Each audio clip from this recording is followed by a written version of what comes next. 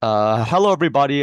This is our second lecture on quantum information and quantum computation, and it's done by Simba. Just have a minor announcement. I didn't upload this week yet because I've been really busy, and I'm going to finish it tomorrow. I will be doing representation theory, and I will finish off basically the reason why it's been taking so long because I was doing some code in Mathematica, and I've been fixing that a little bit. But I finished it, so I will record it tomorrow. So I will hand the mic to Simba right now. Simba, Yeah, hello. hello. Yeah, go ahead. Oh, thank you, Lee. So, as we mentioned from our last week's lecture, I guess, like this week we're going to talk about the basics and postulates in quantum mechanics that is useful for quantum information. We will not talk about everything like hydrogen atom perturbation theorem. Like we'll not touch about that. I think Lee will go on for yeah, his lectures in like mathematical foundations for quantum mechanics. So I will just go through very useful things. So the outline today is I will go through the four postulates in quantum mechanics, and also a very useful thing to distinguish between pure state and mixed state, which is a density operator, and give you a sense of the UPR pairs or Bell state, which is very useful in quantum information. Cool. And the references are the same, like the same three textbooks like I used last week, which is pretty cool. Yeah, so let's go right into the first one, postulate one. So quantum mechanics is basically people before did not understand quantum mechanics very well. Like people think quantum mechanics is like probably yeah, because we developed like classical physics before, right? So the postulates of quantum mechanics were derived after a long process of trial and error. So basically, we just try all different things, and then we formulate a mathematical model for that, and then we do experiments, see if the experimental result matches with our mathematical model. So that is basically how we derived the postulates and how it derived quantum mechanics in modern days, right? So which involve a considerable guessing and basically guessing and like orienter of the theory. So the first postulate of quantum mechanics sets up the arena in which the quantum mechanics take place. And the arena is our old friend, Hilbert space, as we discussed last week. Okay, so the formulation of the first postulate is like associated to any isolated physical system in a complex vector space, basically Hilbert space, with inner products, known as the state space of the system. And the system is completely described by its state vector, which is a unit vector in the system's state space. So there are several very important ideas in this postulate. I'll talk about it in the next page. Yes. So basically, it must be an isolated physical system, which like we believe our universe itself is an isolated like system. And there's a Hilbert space corresponding to the system where your physical state lives in. And the state vector completely describes the state of the thing that the thing lives in the vector space. So a very naive example or a very like not totally correct example is like suppose we have an electron in state phi cat phi, and this state is completely describe the electron's property in the Hilbert space it lives in, which includes but not limited to like the location of the electron, the momentum, the energy, the spin of the electron, the food the electron enjoys, the movie that the electron like, and whether the electron is married or not. Well, you know it's a joke, but like it basically the state cat phi includes every information you can think of the electron. So this is the first postulate. But wait a minute, maybe you have in mind that wait, so by probably you heard about it Heisenberg uncertainty principle, you cannot determine the location and the momentum of the electron simultaneously, right? So how can like say cat phi include information of both information of location and information of momentum? The thing is, like, if you want to determine something, you need to do a measurement on the state, and doing the measurement will affect the state. If it will affect the state, um, basically we'll talk about it in probably 10 minutes. So you can bear in mind. But like for now, the postulate is like what we have. Basically, the state vector phi describes everything about the states. Cool. So quantum mechanics does not tell us, like, for a given physical system, what state space the system is. And yeah, basically, like, this is only a postulate, and they do not tell you what the state is. For example, a qubit, where it's like actually lives in a two-dimensional Hilbert space, and one set of the possible state vectors is 0 and 1. So for example, electron spin, like electron is a spin 1/2 particle. Well, if you know what I'm saying, that you know, but if you don't know, you can watch like Leaf's video on quantum mechanics. I think he will talk about it. But yeah, so electron is a spin 1/2 particle, so it can either spin up or spin down. So the spin of the electron forms a two-dimensional vector space, Hilbert space, to be specific, with only two possible state vectors, cat up or cat down. So basically, you can describe cat 1 or cat 0. Yes. And also the important thing is you require the vector to be normalized, meaning that the inner product of the vector with itself is 1. This is usually called the normalization condition for the state vectors. And this is important when we go into the third postulate, the quantum measurement. And you will see why this is important. Cool. So the second postulate of the quantum mechanics is to describing how the quantum system evolved with time. So the evolution of a closed quantum system is described by a unitary transformation. A unitary transformation, I will like explain a bit later. That is, the state cat phi of the system at time t1 is related to the state cat phi of the system at time t2 by a unitary operator u, which depends only on time t1 and t2. Basically, phi prime equals to u times phi. So a unitary operator is a bounded linear operator from a Hilbert space to another Hilbert space. Sorry, this definition is a bit too mathematical. Basically, the dagger, the Hermitian conjugate of the unitary operator times itself is equals to the identity operator, which means that the inverse of the operator is the Hermitian conjugate of the operator. So why is it so important that we need a unitary operator? Because we want something called like a back thing. So basically it goes two ways. So for example, if you're evolving with positive time for 10 seconds and you apply a unitary to that, which is applying it to propagating to minus time, which is not possible in our real life, for 10 seconds, you should get back the initial state, something like it. So basically, yes, we are requiring a unitary operator. And of course, quantum mechanics didn't tell us how to construct the unitary operator, but we know the construction, but for some special states and for some special state space, but I don't think we know the general construction. Yeah, if I'm wrong, like just correct me, right? Leave. Thank you. He's so smart. Okay, so actually, the postulate 2 can be refined. If you see our previous postulate 2, it's like T1 and T2 are two discrete time, right? So like the postulate stated here is like for discrete time, but actually we can make it continuous time if you're making T1 and T2 arbitrarily close to each other and there's arbitrarily many time instants. So we can redefine the postulate 2 to what we call a Schrodinger equation. Yeah, so the time evolution of the state of a closed quantum system is described by the Schrodinger equation. So IH bar d phi dt equals to h times phi. So the h bar is the reduced Planck constant, which is determined experimentally. I forgot the exact value. You can look it up online. It's like very, very, very commonly used in physics, right? Okay, and h is the Hamiltonian operator. It is a Hermitian, which gives the energy of the states. So basically, it's an energy operator.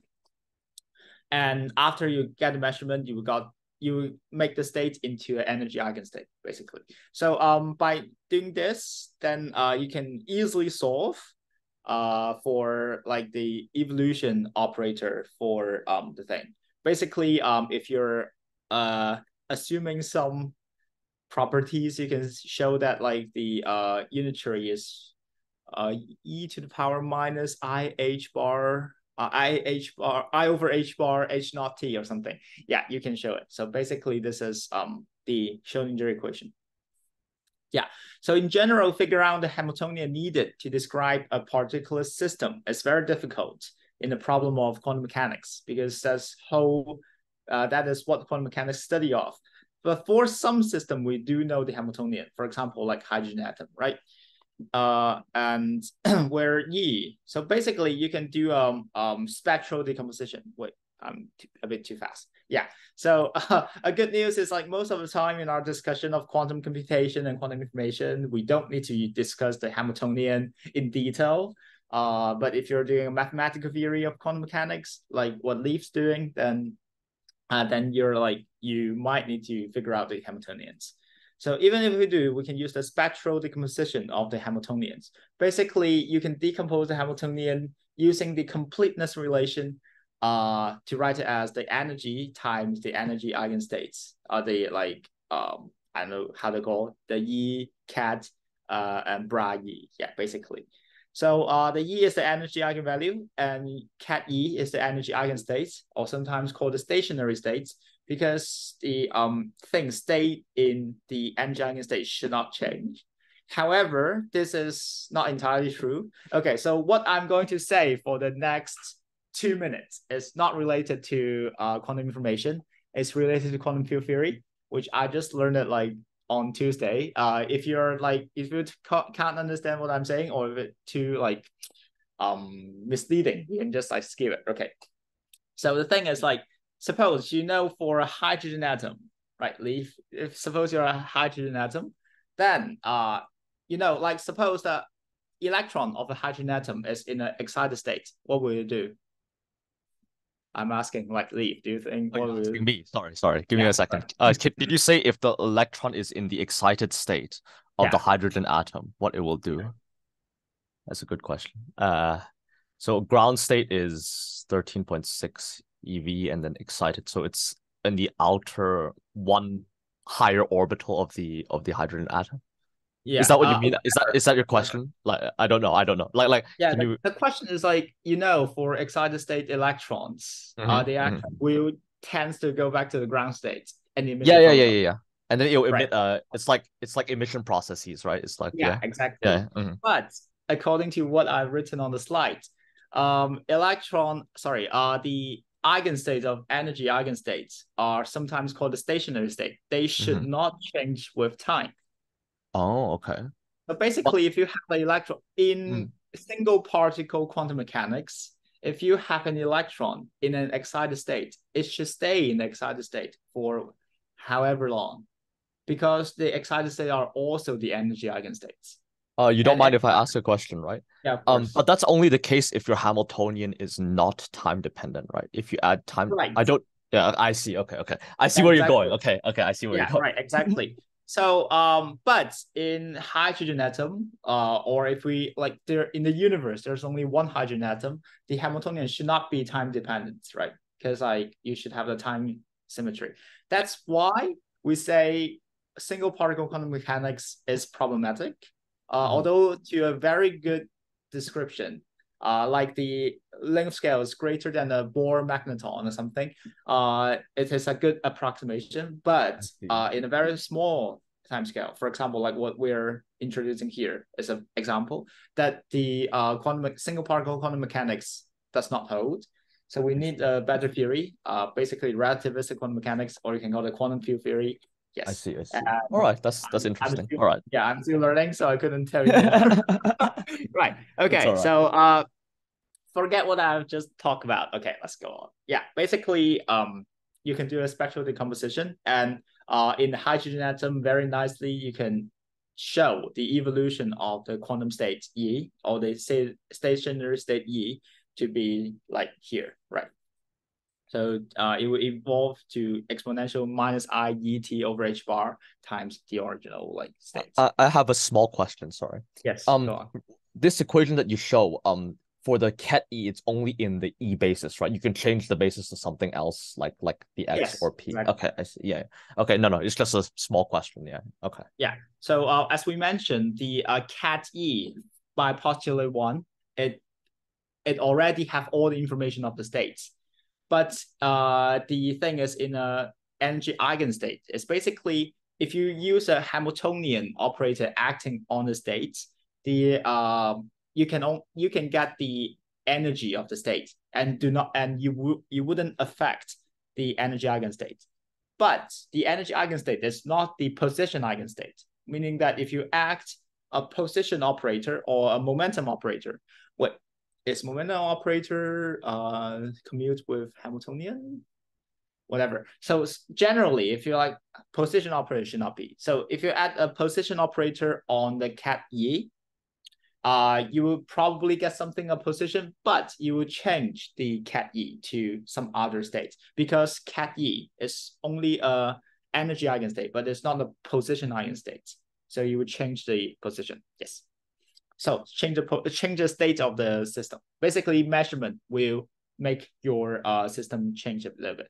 I'll talk about more about it in next section, which is exactly the quantum measurement, the postulate 3. Okay, so postulate 3 provides a mean for describing the effect of measurement on quantum system. You know, like basically, although we are saying that all the postulate 1 and 2 are true for a closed system, but somehow you would like to interact with the quantum system, right? So here's why we have the third postulate.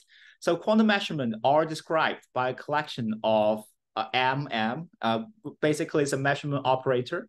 And these are operators acting on the state space of a system being measured. And the index small m refers to the measurement outcome that may occur in the experiment. And if the state of the quantum system is phi, ket phi, immediately before the measurement, then the probability that the measurement result m occurs is given by basically the bra phi times the m dagger m times the ket phi. Yeah, it's basically a postulate. This is what we call the probability density, right? This is the probability density, or you can write the probability amplitude by just like phi and square. Yeah, probably amplitude, but this is the probability density already. Yes, so the state of the system after the measurement is actually changed to the eigenstate of the measurement operator m with corresponding to a measurement result of small m. But you need to redo the normalization condition. Otherwise, see, here's why we need the normalization, because otherwise the summation of all the possibility for getting all the result m would be greater than 1, which is not possible, right? In math, we know like the total probability should be 1. So you need to do a normalization after each time you do a measurement, or like doing the calculation, basically. And the measurement operator satisfy the completeness relation, basically summation m dagger m equals to I, meaning that the probability of getting all result is sum up to 1. So basically, you will at least get a result, and you will not get 2 results. This is make sense, right? Yeah.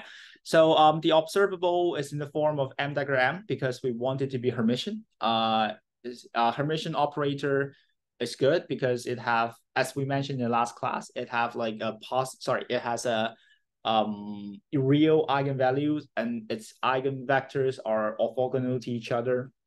So want it to be Hermitian. And also the completeness relation states that the sum of the probability of getting an outcome is 1. Yeah, basically. Cool. So there's a special class of measurement that is used commonly in physics or in quantum mechanics or in quantum information.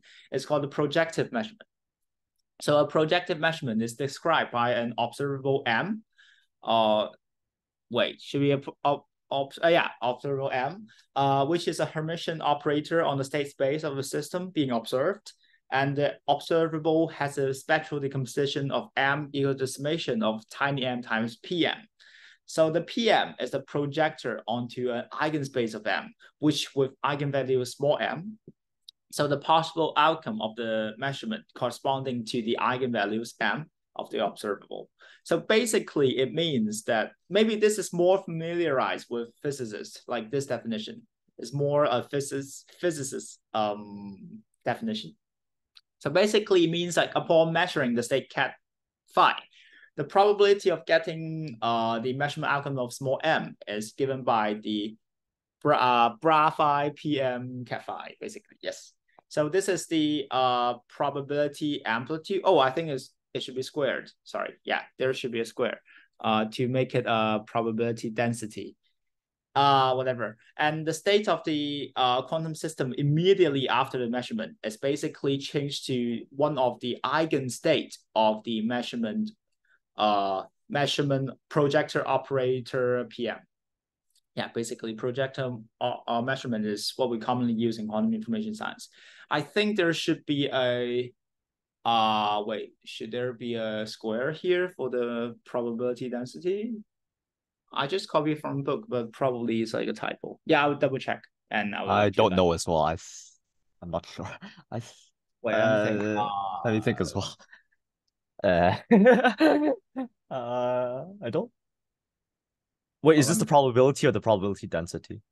This should be the probability, so you should have a square, right? I think it should be squared then if it's probability. It needs to Okay, be squared. so Yeah, I think so. so I mean, if it's a mistake, we can correct it later. I mean, yeah. But you can check now. Check now is also okay. I mean, if you want to. yeah, probably let's not delay too much. Yeah, I mean, just remember if it is, then just remember it's supposed to be squared, you know? Right. Yeah. So either square or not square, but like Yeah. you got the probability. Yeah. You check the dimension. Can you check that? No, you cannot. Probability is like a constant, so you cannot. But it's dimensionless, you know. It's like yeah, right. So anyway, let's go to the next page. Yeah, I learned it from like a university professor at Oxford. It's like when you're giving a lecture, the least thing you want to do is to question what have you written on your like notes or on your slides. It's basically, oh, you might think, I might have made a mistake, but beforehand, when you're preparing, you have much longer time to like do the thing. So you might not make a mistake, but it's just like at the spot, you think you made a mistake. It's like, so you should trust whatever you write on the thing. Okay, whatever. Cool. So the Heisenberg uncertainty principle. The commonly heard version of the Heisenberg uncertainty principle by a second year physicist is probably like delta x, delta px is greater than h bar over 2, right? But there's a more mathematical way to state the same thing. It's like the mathematical way to state is that if we prepare a large number of quantum systems in identical states, and the state is kept phi, and then we perform a measurement C on some of those states and measurement D in the others, then the standard deviation delta C of the operator C results times multiply the standard deviation of the measurement result D will give you and like the multiplication of this two will satisfy the inequality delta C delta D is greater than basically the commutator the mean value, no, the expected value of the commutator of the D over 2. So this can be mathematically proven, which is not hard. You can look up any textbook, and I'm sure there will be the proof of Heisenberg uncertainty principle. So one common example is like delta x delta bx is greater than h bar over 2 because the commutator between the location operator and the momentum operator is IH bar. So yeah, basically got the Heisenberg uncertainty principle. Yeah, and next, I would like to talk about the positive operator value measurement or POVM. It is very important in quantum computation because like basically every measurement we are done are a POVM. So suppose a measurement is described by a measurement operator MM and is performed upon a quantum system in the state cat phi, then the probability of an outcome, as we mentioned before, is PM equals to the bra phi m dagger m cat phi. It's basically the expected value for m dagger m. Yeah. So suppose we define an operator called EM, which is equals to m dagger m. Then E small m is a positive operator such that the summation of E equals to 1 or identity operator. So it satisfies the completeness relation. And also the probability of measuring M is basically phi EM phi. So you can just think about EM as a projective operator. Actually, a projective operator is an example of the positive operator value measurement, or POVM. Yes. So the operator EM is known as a POVM element associated with the measurement, and the complete set EM is going to be a POVM, basically. This is a definition of POVM. And cool, let's come to our last postulate of composite system, of quantum mechanics, which is talking about the composite system, as we mentioned a little bit already last week. So suppose we are interested in a composite system which made up of two or more distinct physical systems, and the state space of a composite system, a composite physical system, is the tensor product of the tensor space of the component physical systems. Moreover, if we have system numbered 1 to n, and the system number I is prepared in state cat phi I, then the joint state of the total system is basically cat 1 tensor product cat 2 tensor product tensor product cat n. Yeah, it's basically what we have talked about last week. So I do have a question to all of you, if you're watching the video, or Lee probably. So can all composite system be written as the tensor product of the state in each individual system? I give the answer. I should next time I should make it a complete slide. Yeah. So you might, yeah, from the previous definition, probably you think, yes, why not? Like I can write what the state of the system 1 is, tensor product, what the state of the system 2 is, then give you like a thing. But actually we cannot. It is one of the very important concepts in quantum mechanics, as the quantum entanglement. And quantum entanglement is the ultimate thing that we have, that we can do quantum information in. So basically, if without quantum entanglement, then like quantum system would just be the same as classical system, at least in terms of like information science.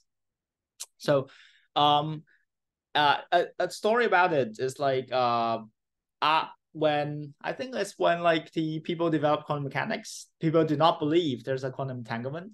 So Einstein and Robertson and no, not Robertson, EPR, like the free guy, Podolsky and Rosen. Yeah, Norsky and Podolsky, Rosen.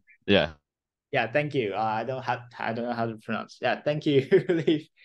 And the free guy, which I will talk about a bit more about later, do not agree that there's quantum entanglement, and they propose an experiment to show that entanglement does not occur. But Bell did the experiment and showed, wow, actually we do have the entanglement. So which makes me have a job because I'm studying quantum mechanics. So yeah, quantum entanglement is very important. So a very simple example is, suppose you have a two system quantum states. Or a composite quantum state of 2 electrons or whatever. It's in the state like here. So 0 tensor product 0 plus 1 tensor product 1 over square root of 2. The square root of 2 is just a normalization. So let's just forget about it. And the thing is, like, you cannot write it as some state of the first system, tensor product some state of the second system only. So basically, it's like doing a factorization in your secondary school, right? So for this one, you cannot factorize it to two things, which is very important. And it tells us some very good physics behind it. Did I write it? Yes. So before I will tell you the physics, let's formally define quantum entanglement. So we say composite system phi is in an entangled state if and only if the composite quantum state cat phi cannot be written as the tensor product of multiple individual states. Otherwise, we call the state cat phi a product state, right? So if it can be written as like the multiplication of different different quantum states, then we say it's a product state. A very simple example is like, for example, we only consider this part. We only consider like the 0 times 0 tensor product 0, then you can see like they're basically, the first system is in cat 0, the second system is also in cat 0, and you tensor product them together as a product state but not an entangled state. Right. So there are several properties of an entangled state or a product state. So if the composite system is in the product state, then the measurement of any part of the system will not gain us any information of the other parts. About quantum information, we'll talk about it probably in 2 weeks. And you can see, I will show it in like Shannon entropy that this is true. So you no, von Neumann entropy because it's quantum. So we'll show it later. But if they're product state, then doing the measurement on the first half of the system will not give you any information of the second half of the system.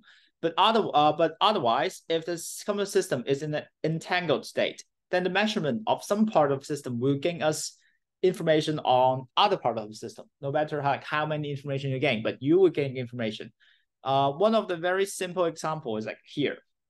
So suppose like cat phi is 0, 0 plus 1, 1. Then you do a measurement on the first qubit, which is the first one before. So say you get a measurement result of 0. Then the state will collapse to cat phi equals 0 times 0, right? 0 tensor product 0. And you immediately know that the second qubit is also in cat 0. This is what I mean, like measuring the first qubit give you information of the second qubit. Or if you measure the first qubit to be cat 1, then you immediately know the second qubit is cat 1.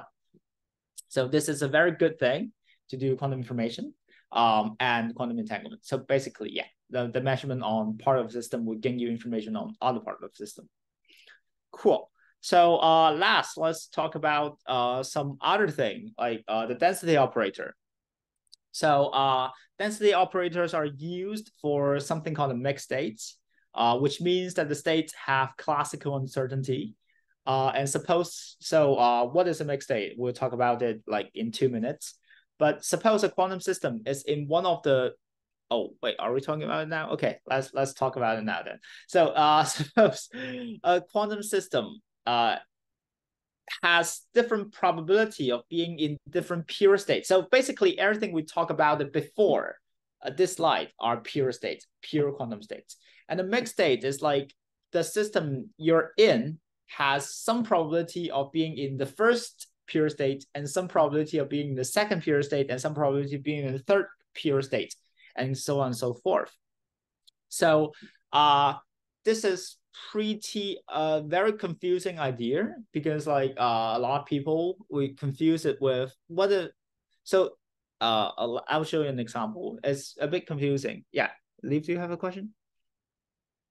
No. Okay. No. My bad. Yeah. So the density operator of the system is defined by the equation of rho equals summation of rho I and basically cat phi I and bra phi I. Yeah, right. So the density operator is often known as a density matrix. And yeah, basically, oh, I'm already telling them this. Okay, I probably go a bit too fast, I guess. Okay, so density matrix are basically matrices which satisfy some of the properties. And the properties are here. Right, so density operators have several properties. The first one is the trace condition. So the rho, the density matrix rho, is a trace class operator with finite and positive trace. Furthermore, we require the trace of the density operator to be 1. This is what we require. And you can show it like in the mathematics, which we will not go through very detailedly. And also, we have the positivity condition. It's like rho is a positive semi-definite operator. So rho must be greater than 0. This is also what we require for density operator. And, oh, did I write anything? Okay. So probably it's 4. Yes. Okay. So with all the knowledge in mind, let's go to like the thing. So actually, you see, the quantum mechanics we used to derive or we are doing computation in prior to this page are all pure states. But you can see pure state is actually a special form of mixed state, right? So you can just like, for example, the pure state is in cat 0. Then you can say that, oh, the density operator is basically 1 times 0, 0 plus 0 times 1, 1, right? So it's also a mixed state, but a very special kind of mixed state, right? So you can always take the probability here to be 1. The probability being in cat 0 is 1, and the probability being cat 1 is 0. Then it becomes a pure state. So actually, we can formulate quantum mechanics purely using density operator without using any of the pure states. And how do you do that?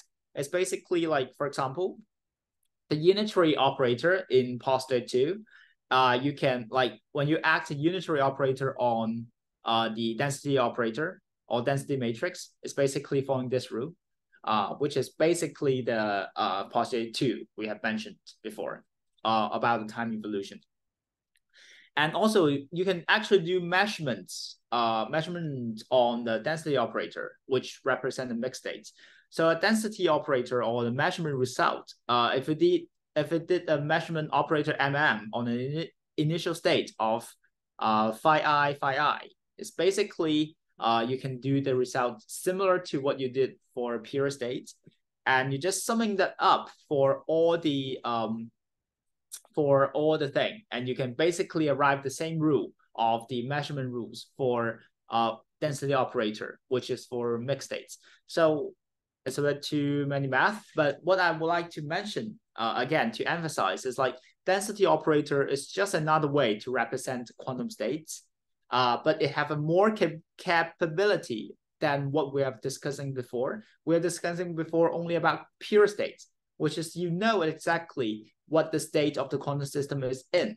But for the density operator, it can not only describe pure state, but also mixed states. It's basically, we classically do not which state the quantum system is in. And yeah, it's basically, and the math just exactly the same. And you can do quantum mechanics purely using density operators and mixed states. Yes. So yes, and here is like I formally define pure state and mixed state. So a quantum system whose state cat phi is known exactly is said to be a pure state. In this case, the operator is simple. The density operator or the density matrix is simple.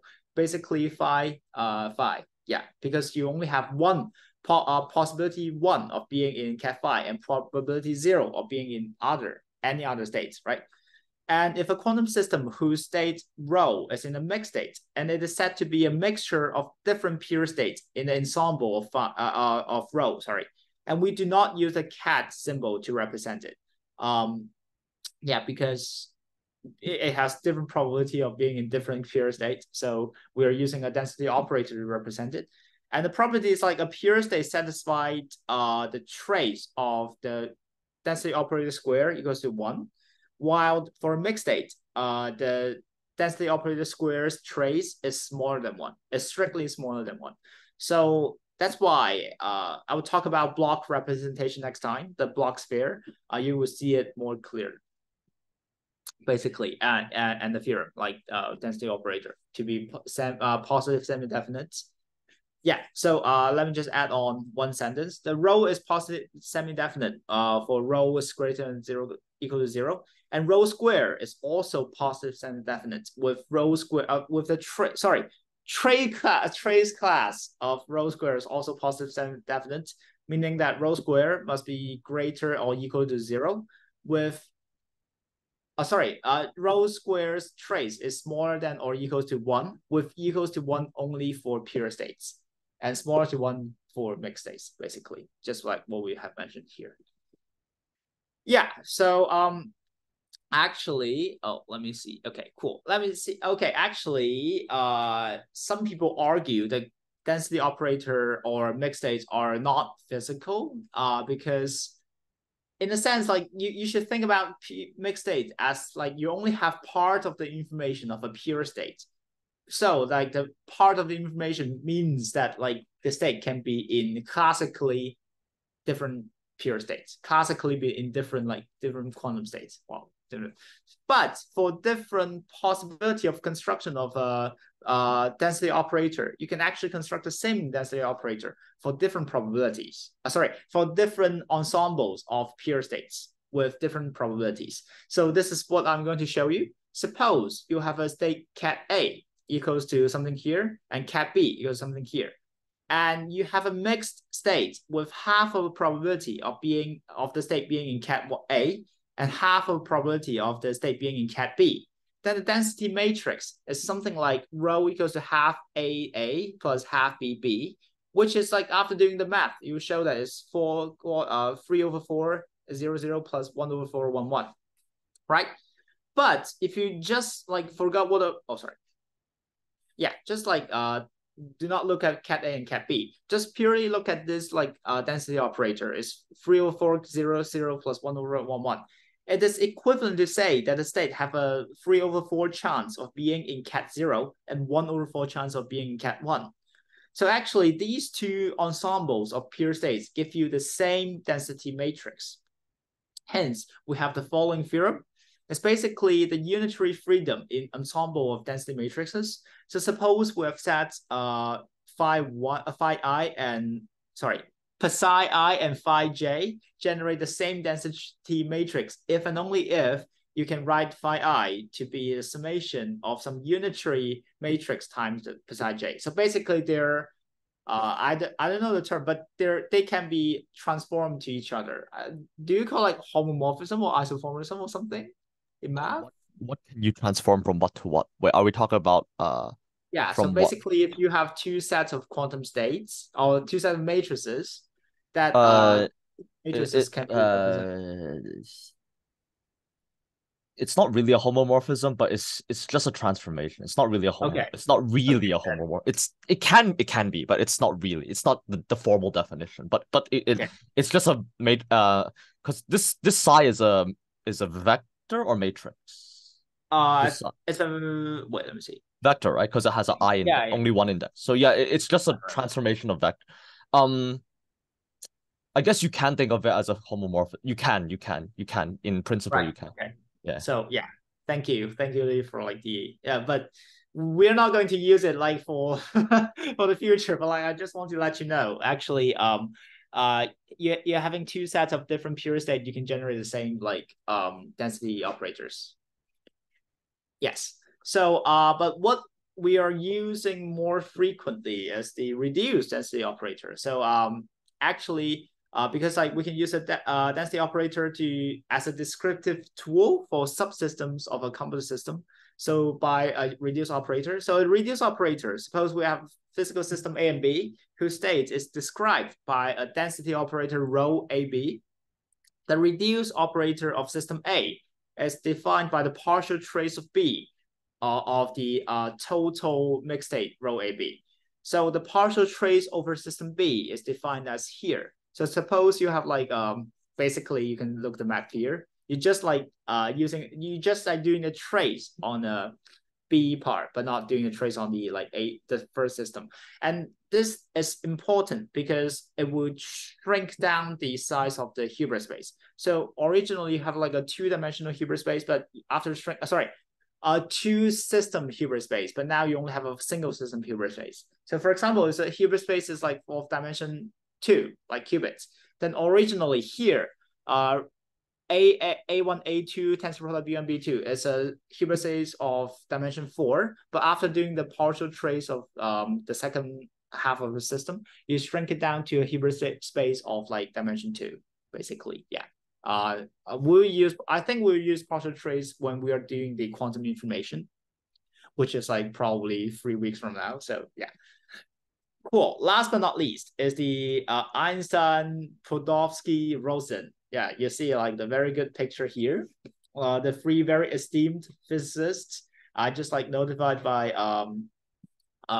Lee that I should include a picture so we can use a great thumbnail. So this is a thumbnail, I guess. Yeah. So like the three famous physicists who initially do not believe I think in 1935, they do not believe that quantum entanglement is true. So they propose, they actually write a theory. It's like, can quantum mechanics be true or something? And they want to give an experimental setup to prove that there can't be quantum information or there's some hidden variable that we just don't know that would make quantum information, that would make quantum entanglement false. So basically they say that when you're like measuring, as we mentioned, quantum information is like, quantum entanglement is like, doing measurement on part of the system will give you information on other part of the system. And they're arguing that no, this can't be true. Before we measure the first system, we can already produce. No, we can already predict. Yes, we can already predict the second half of the system, and they give a paper of that. And I think Bell did a experiment to show that they're wrong. So the joke of the day is Einstein. Even Einstein, I mean, like even Einstein failing can be successful, right? So like we're failing as normal person, we just fail, we fail the exam or something. But Einstein fail is actually a great remark for like the improvement of physics. So Einstein is actually Einstein, right? Cool. So the thing is like we just and the detail of their paper and how Bell did a measurement to show that the Bell inequality, it is a quantum mechanics topic, but it's not quite related to quantum information. So for the moment, we just drop it. If you're interested, you can go back to any textbook. They will talk about it for sure. Yeah. So before we talk about the EPR pairs or the Bell states, let's first formally describe what is a qubit. So a qubit is an abstract concept of a two-dimensional vector space with only two basis vector. So you can think of a qubit as an electron, spin one half electron, spinning up or down. So only two basis vector up or down. And one set of the orthonormal basis is usually referred as the computational basis, which there are many representations. You can either use 0, 1, up, down, or GE. So GE is like the ground state and excited state, right? But you can use whatever like you would like to use. So I normally, or like in quantum information, we normally use the cat0 and cat1 representation of the like basis vectors. And another set of the orthonormal basis used is the Fourier basis of the computational basis, which is like cat plus and cat minus. So cat plus is actually 0 plus 1 over square root of 2, and cat minus is 0 minus 1 over square root of 2.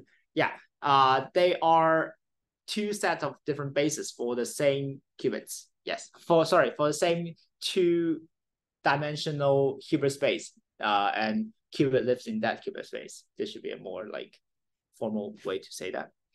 And as we mentioned before, like if you have two entangled qubits, or not entangled, it's okay. If you have two qubits, like you consider the composite system of a two qubits, and they collectively form a four-dimensional vector space. And so there must be four basis vectors, right? Because a four-dimensional vector space have four basis vectors. So one set of the four basis vectors is now called the EPR pair or a Bell states. I think they can be used interchangeably, but I might not be sure. But normally what we call EPR pairs or Bell states are basically one set of the basis vectors for a four-dimensional vector space, and they actually can be written as here. So A represent the first qubit and B represent the second qubit, right? And actually, by writing in 0, 1 basis, it's written like this, but you can also write it in a cat plus and cat minus basis, just by doing some simple like change of subjects in your secondary school. You can arrive something like this. So this is very important because like if two qubits are in exactly EPR pair, form exactly an EPR pair or a Bell state, then we say the two qubits are maximally entangled. Why it is maximally entangled is because the measurement of the first qubit will gain you full information of the measurement of the second qubit. And we'll show that. I think we can show it by the von Neumann entropy, which will be introduced probably 3 weeks from now. Yeah, so you got the idea. So bear with me. We got a lot for the next few lectures in the series.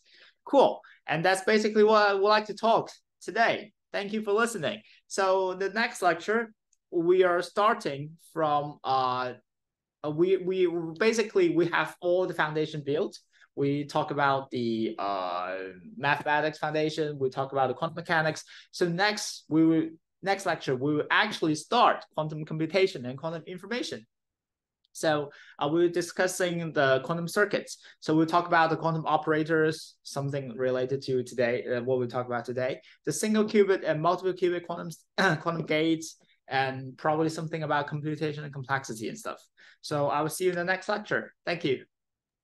Okay, great job, Simba. I have some minor questions, I guess. Yes, Can you go back to I can't remember. I can't even remember the postulates of quantum. Just go back to, I think, postulate 2 or maybe Yeah. 1. I can't remember. state space or Go down one. The one where they say the Hermitian operators, all operators must be Hermitian, I think. I can't remember. this Is that one? one or two? I can't remember. No, this is actually not a postulate, I think. Yeah. I think that's why I was gonna say if it's not a postulate, then I'm completely wrong. Because I've heard people you can do it's not the standard way to do it, but I heard you can do quantum mechanics not using Hermitian operators, which is very difficult, but I Oh, heard you can do it. It's called non-Hermitian quantum mechanics, and I heard about it like 2 months ago, but I've never attempted to learn it because I thought it would be make quantum mechanics a lot more difficult, right? Yeah, it seems yeah. if you go I'm not familiarized with that. Sorry. yeah. No. It's fine, fine. No, I'm just saying like I've seen it before. That's why. There's another thing that I have to say about the when you gave the example of the hydrogen atom. Yeah. Yes, it's right. You can use QFT to derive it, but actually, a lot of ways that we do derive it is using time dependent perturbation theory. You can Oh, derive the relativistic corrections for the hydrogen atom. Another way you can do it is even more difficult, is using if you use QFT. I learned this like a week ago when you told me that you were going to talk about when you told me that you were going to learn QFT in right. your university. I read about it to actually do it in QFT is easy, I guess easier. It depends on your taste, right? If you do it in using perturbation theory, you need to do matrix operations, which is sometimes not so easy. But if you do it in QFT, you have to solve differential equations. I don't know. It depends on your preference, right? It depends which Yeah, one you right. feel is easier. I think if you want to do it, I can show it next time, but it's like to do it, you have to use something called Frobenius's method. It's basically the same as power series in when you derive the quantum harmonic oscillator. And then you have to do Right. hypergeometric functions, which is really ugly as well. So I'm not going to discuss it too Right, much. right, right. There was another thing that I wanted to talk about. I can't remember. Here. Oh, remember the one where we said we made a mistake about the probability? I've resolved the issue. Oh, The okay. it's Uh, your notes is you've wrote it down correctly. okay, And so the correct then. yeah, go. I don't know where it is The actually. Let's positive three, right? I think. Yeah, here. no, yeah. The reason why is because the projection operator, when acting on psi, okay, there's two ways to look at it. The projection operator is a unitary operator, which means it Yeah. preserves length. So basically, it preserves the probability here. So because ket, sorry, bra psi, ket psi is basically the probability, right? But Mm. in for unitary operators, they always preserve length. So Yeah. basically, this is also a probability. Another way you can think of it is that since projection of M on psi, let's say M is some state that psi has, right? So Mm. it will extract the coefficient from the state M. And then what happens once you extract that coefficient when you ket it with the bra of psi, it will Yeah. basically produce the ortho. It will basically do ket m, bra m, ket m, and then you have the coefficient squared, which is exactly the same as the probability density. So this is correct. Right, This is right. completely correct. Oh, There was that's good. one, Right. yeah. There's one more thing. Yeah, like you said to the Oxford professor, just trust what you have written down. Right. uh, there's one Reason. last thing that I wanted to ask. You did not discuss the what's it called? How we determine whether two states are entangled yet, right? Have you discussed that yet? I know that you Uh, mentioned it. no. No, okay, then we'll talk Actually, about it. do Uh, you know how this? I, Do you know I how know to? I know because we talked about it before. But the thing is, if you haven't talked about it here, we'll save this discussion for next time. That's what I'm thinking. Okay. Yeah. Could you like briefly this? Probably you can stop the video first and yeah. No, it's all right. It's all right. I mean, I can keep it running, and if it's too long, I can just cut it, right? It's like Yeah, you right. told me Thanks. that you have to determine the partial trace, which you have already mentioned. Uh, that one I don't think is correct because is No, it I think it's correct? fine. I think it's fine. I think you can do it, but I'm thinking whether it is correct or not. I think I'm sure it is. I'm a sure it more is. I'm sure commonly way is to use the von Neumann entropy to calculate that von that Neumann. also works, right? There are many Right, ways to do it. Like the way if we were going to talk about it, I was going to say that you can write the basis as non-coordinate form, and then you can see yeah. whether it's a. But Okay. that's another way to do it, right? I think your way is more like probabilistic and Yeah. Right. Right. more like linear algebra. My way is more Okay. kind of geometry and stuff. And what was I going to say? Composite states. Oh, there's nothing. That's it. That's it. Yeah. Yeah, cool. Do you That's have anything to add? Nothing? I don't think so because Okay. next week would be a little bit easier because we'll talk about like basis of quantum computation. So that would be Okay. easier. Okay. So I think we'll end it here and see you guys in the next video. See you guys. Bye. Bye.